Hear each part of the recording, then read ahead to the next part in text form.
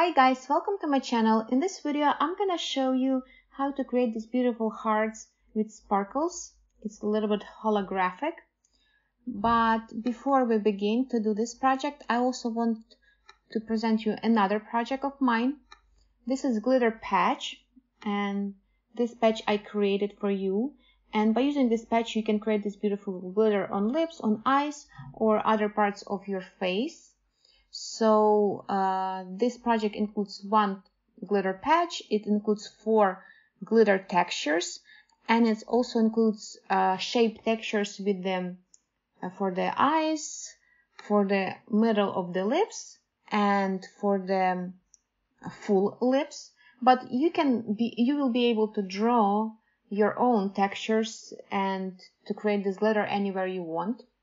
So if you like it, check it out. It's on my Gumroad and link in description to this video. Okay, so with that being said, let's begin our project. I'm closing these both projects and I'm gonna give you a link, and in that link you will need to download these 2 files. I already downloaded them. Let me go to my download, Glitter Hearts. So I'm clicking on New Project, Blank Project.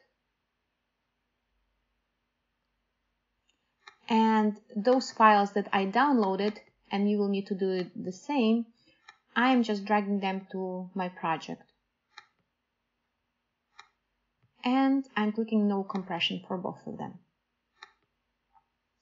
Also now I'm adding Face Mesh. When I add Face Mesh, Face Tracker appears automatically.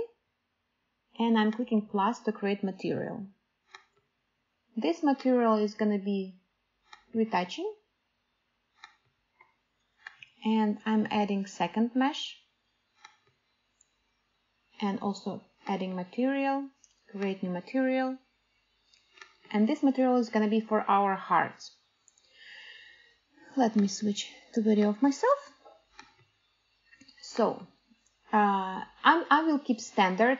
And now I'm picking the hearts texture. Let me enlarge a little bit. This part make smaller here. Okay, so I'm clicking on specular. And I'm picking like 58, probably would be a good one. Now I'm clicking on normal. And choosing this glitter map ready. Okay. And now I'm going to advanced rendered options and disabling this use depth test, right to depth. Also, I will go to the project, edit properties, capabilities, face tracking, and I'm gonna pick high. Done? And now we need to add lights. So I'm adding and I'm searching for directional light. Make sure that your light is intensity to 100 because sometimes it starts with 80. You need to make sure that it's 100. And we need to add 2 more lights. So let's pick one more. We have 1 here, 2 here. And let me drag them actually above. And let's add 4th one.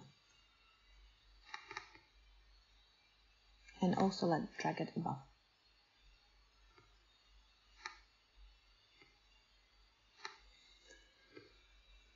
Sorry, it takes me so long to drag this light. Okay, let me enlarge it.